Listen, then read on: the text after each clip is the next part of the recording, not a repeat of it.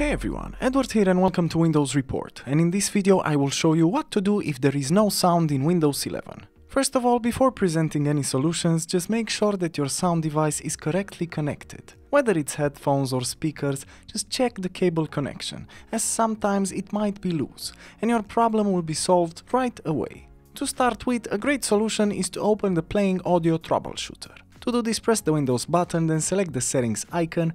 In here, make sure System is selected on the left pane, and then on the right pane scroll down until you find and select the Troubleshoot category. In here, click on Other Troubleshooters, and as you can see, the list is quite long.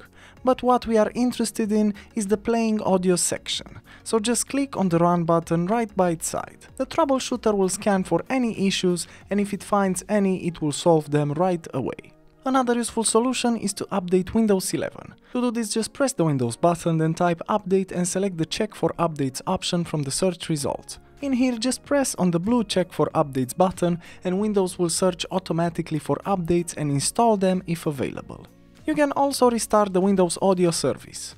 To do this, press the Windows button, then type services.msc and run it as a command from the search results. In the following window, search for the Windows Audio service, right-click it and select the Restart option. Note that if the audio service isn't running, you can instead select the Start option, and you can also double-click the service to make sure Automatic is the selected startup option for them. Another useful solution is to adjust audio options in settings. To do this, right-click the speaker icon in Windows 11 system tray to select Sound Settings. In here, click Choose where to play sound to expand that category and make sure that the sound output device you're trying to utilize is the one selected as default there. If your audio device isn't listed there, just click on the Add Device button to add it. In here, you can also make sure that the volume isn't muted.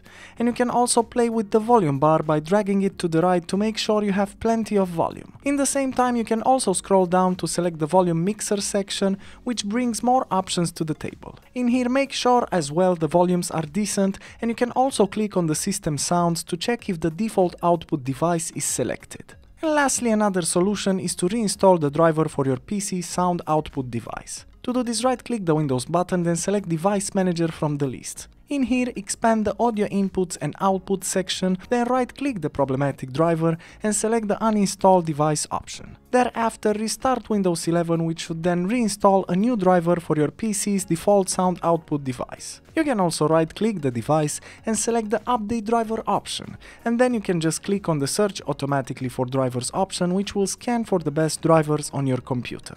And that's it. Plenty of options to consider. As usual, for more information and details, you can check the article in the description below. And if you enjoyed this video, just make sure to like and subscribe to our channel. Thank you.